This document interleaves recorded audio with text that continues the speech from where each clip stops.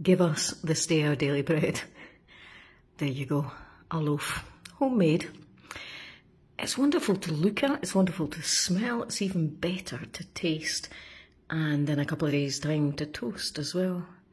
And yet, something as simple and as beautiful as this, we kind of overcomplicate these days by saying that, oh, do you want white bread? Do you want malted bread? Do you want sourdough? Do you want flatbreads? Do you want whatever? We do, as I say, complicate things. What bread is supposed to remind us of is the very basics in life that everybody needs. So today, what is it that's basic to you? And I'd suggest it's not just food, but it's love. Who is it that's important to you?